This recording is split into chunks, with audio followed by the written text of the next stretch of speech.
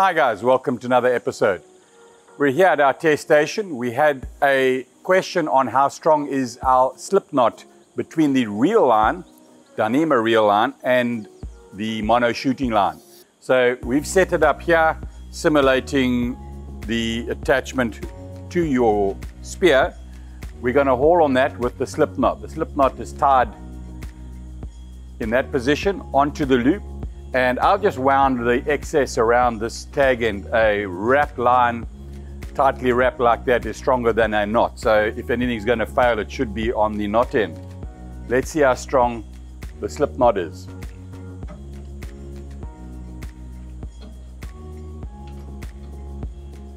Taking up tension. I have done this in the past and it always seemed adequate, but we never actually videoed it. Normally the mono is around 90 kilos before it parts.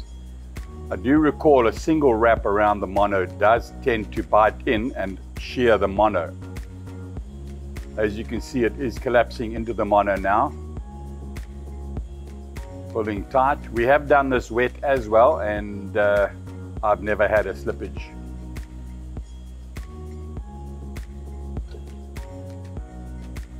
Now we're getting up to 50 kilos.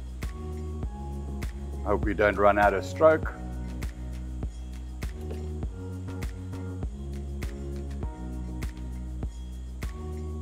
Seems like we're getting a bit of slippage on the knot end. Correction on the wrapped end.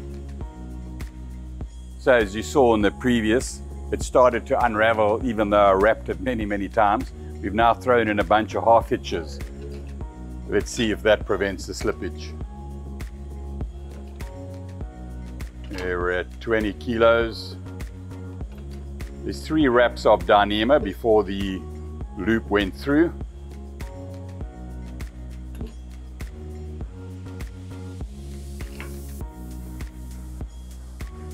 There we're at 50, 60 kilos. It's very unlikely you'll ever pull that hard.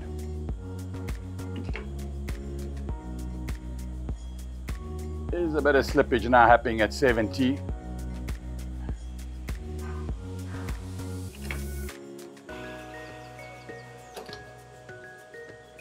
This is a new Dyneema that's made by different manufacturers. Seems to be a lot more waxy. We are getting 70 kilos, 80 kilos.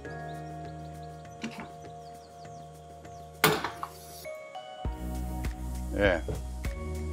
It did slip quite a bit, but finally jammed up. And the mono broke in the crimp at around 80 plus kilos. We normally get about 80 to 90 kilos anyway.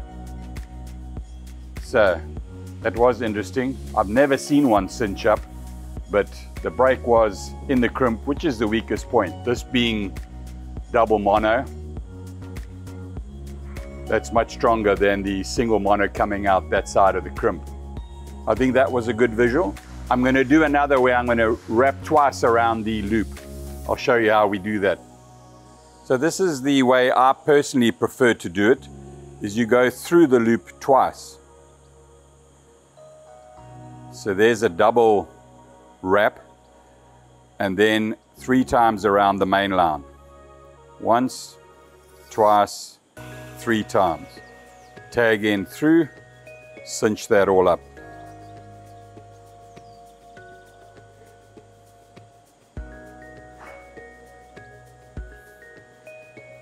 Now, just to demonstrate, in the water, if you've got this in hand and you're holding your fish, it's that easy to undo. And to retie, same again, once, twice, 3 times around the main line, and then fold the tag end in. Personally, I don't like burning that end. We're leaving this quite large for demonstration purposes. I found if you do burn that knob on the end, that can hook on reef and that will undo your knot. I feel it's better not to have that tag end burnt. Let's see how that does. Again, the failure on the previous one wasn't the knot, it was the mono, which is the logical spot to break. This zone being double is way stronger than the single. So the break should happen this side, and that knot, although it's called a slip knot, should not slip undone when under tension. Let's haul on that.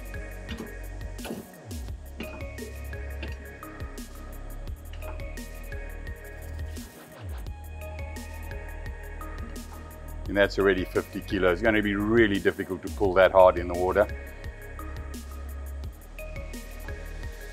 70, 80. Ah, this is slipping again. Okay, let's go. Take 2.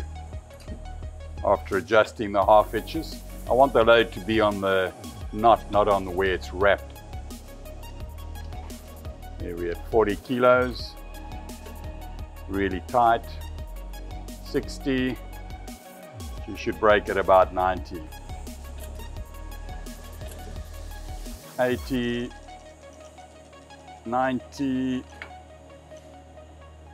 whoa, just under 100, 99.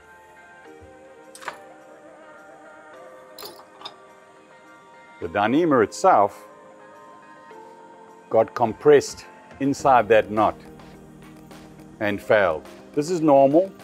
The Dyneema is about 170, 180 kg break strain, but knots do weaken it. That was interesting that it actually broke before the mono. But as I mentioned before, anything over 50 kilos is way more than you need. We were double there with that. That double wrap tends to lock it up more, and interesting. Not something you're going to be pulling that hard in the water. If your rig got fouled in a reef and you climbed out the water onto the boat and hauled with the boat, that's what you would need to break this. Hi guys, just a short insert. We ran this test a few days ago, and I had remembered, and I had mentioned it previously, that we found a single wrap would sometimes tear out the mono. We have changed both the Dyneema and the mono in that time. It was many years ago we did those tests, and we found the double wrap was better. But looking back at the video, I realized that the single wrap didn't break the mono. It used to tear out. And the reason being is the mono we're now using is much stiffer. We have this made specifically for us in this harder version. It's basically a higher heat level. It doesn't change its strength, but it does change the crimpability of it. It's less likely to distort within the crimp and pull out. So it does make for a stronger crimp. So that's why we use the stiffer one. That also tends to prevent it from pulling out. If I show you a close-up of that, it's really distorted, but it didn't break. So it's actually not necessary to do a double wrap. The single wrap did hold more than adequately. I would maybe even wrap it 4 times around instead of 3.